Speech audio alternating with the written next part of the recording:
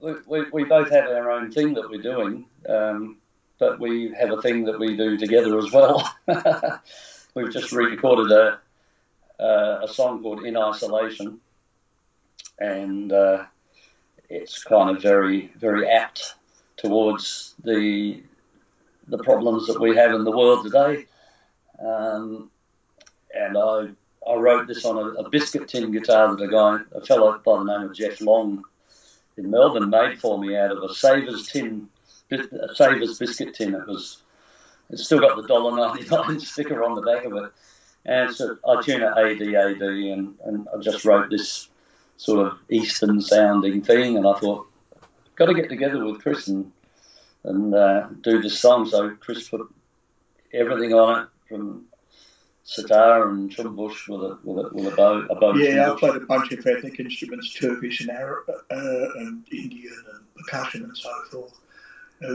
We recorded in my house here. Will and myself have been friends for a long, long time, and so our friendship's part of the music. And whenever we get together, it's just so easy because we both listen to each other and we seem to know how to work together. Well, I've stolen a lot of things off you, you know.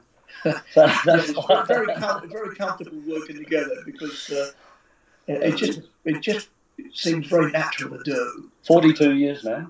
Yes, yeah. I mean, you carry on about what you're doing. Oh, no, that's okay.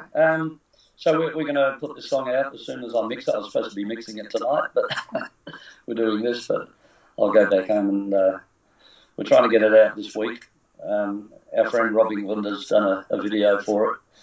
And in fact, he videoed it while we were recording it in Chris's living room here. So it's a pretty interesting song. And we've recorded our second album together in the house here, which I don't know when that'll be released, but we've nearly finished that. Nearly finished it, yeah. In fact, we recorded the first one in the house here. Yeah, I should point out that Gwyn, you're now based in the UK, but you're actually stranded in Australia. Yeah. You're on tour. When did you arrive in Australia again? I arrived November 15, the day after my birthday. And I stayed an extra month to do a blues festival in Melbourne. That didn't happen. Otherwise, I would be in England right now with COVID, probably. Yeah, he's stranded, but Greenpeace can't refloat him. Yeah. That's a whale of a joke. So I'm actually busier now than I have been for a long time because we're doing our thing. Chris has got his thing, I've got my thing. Doing some songwriting with Dave Gleason from the Screaming Jets. We got together last week. We're going to do another session tomorrow. I put a little trio together here in town with Michael Bryant and Mick Marina, rhythm section. Putting a power duo together with Travis Strugani from Super Jesus, and he's a fantastic drummer. And wow, been doing some recording in a studio in Melbourne. I did a solo tribute to Rory Gallagher, another great guitar player who's no longer with us. I recorded 8 of his songs my own way, on Wasn't Born Lap Slide and Resonator guitar, and four of my songs that I recorded with his bands over in England. So it's not a tribute show album.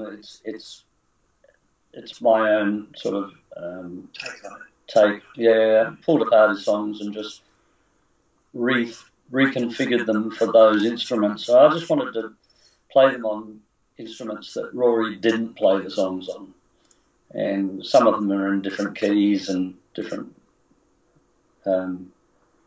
just interpretations, basically. What you said's great when you said Rory's no longer with us. He isn't, and case in point, we're talking about Peter Greenberg. Yeah, it's the fact that he is with us because we're using those things that we learned from these great guitar players, the same as Robbie Cannon. All those things are useful. You're inspired enough to it makes you want to play them. And that's the legacy they've all left us, to be able to take that music and take it to another place. I think that's the job of every generation of guitar players is to learn from the past and take it to their own place. And it never stops, does it? We're lucky. There's so much to choose from. Yeah. So I've got. Oh, sorry, go on. Chris, what's your situation with isolation? Have you become more creative? How have you handled the situation? Yeah, look, I think I have. Due to my vision, I don't drive anyway, so all my getting about on Shack's is pony. But I'm in the process of writing a book, which is far harder than any music I've ever written. A book called Finnenisms, and I've been working on that for over a year. And it's making me get stuck into it now. I've recorded a new album with my electric band, which is called To My Southern Town, and that's going to be released on November the 1st. And I've also recorded a DVD, which hopefully will be released before Christmas.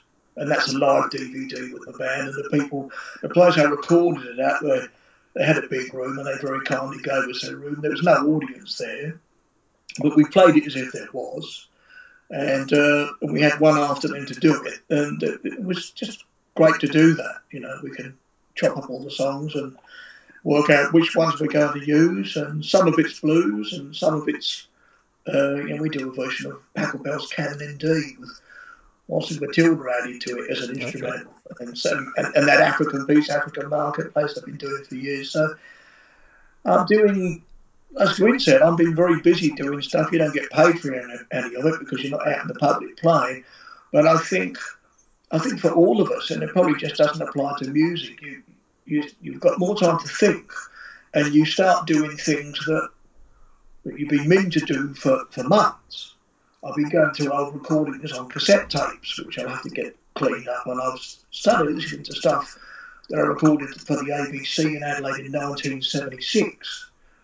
Out of 90 minutes, it's probably about 5 minutes I could use, because when you're younger, you're still doing your apprenticeship. But I think it's if you're tagged with wanting to play music, you wake up in the morning and it's always there. It never goes away. So there's always work you can do. Yeah. Last weekend normally would have been our Melbourne Guitar Show, but COVID put an end to that. Chris, what are your memories of when you played the Melbourne Guitar Show?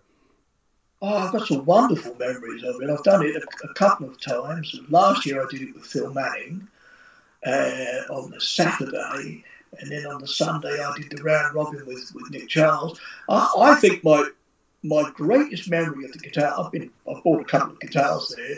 One funny thing was a friend of mine who's left-handed was looking at guitars, and he sent a thing on his phone to his wife who's in Adelaide, and she sent a message back, and the message just said, "Put it down." So I thought I might write an instrumental called "Put It Down," but my greatest memory of the guitar show was hearing Shannon Bourne doing an outside concert, and he played all of Axis Bowler's Love, including the song Axis Bowler's Love. And there's a lot of songs on that album that Jimmy never played live. And Shannon was I was just transfixed. I just stood, I couldn't move. I just thought, this is absolutely fantastic.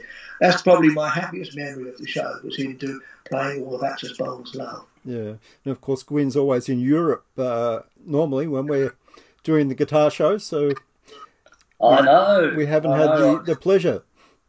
I'd love to come over and do it. That's a big hint.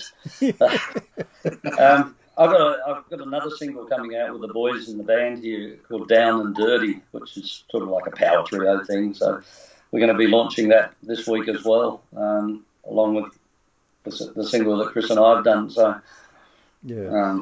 So where's totally different feel. Where's the best place for people to purchase or listen to this music? Well, for my stuff, they can go to my website, and it's all on Bandcamp anyway. I'm trying to work out how to release these two songs, because they're just going to be digital release initially. I'm still trying to work out which digital distributor or aggregator or whatever you want to call it is going to be the best one to put these out on. But you're never tied to them for.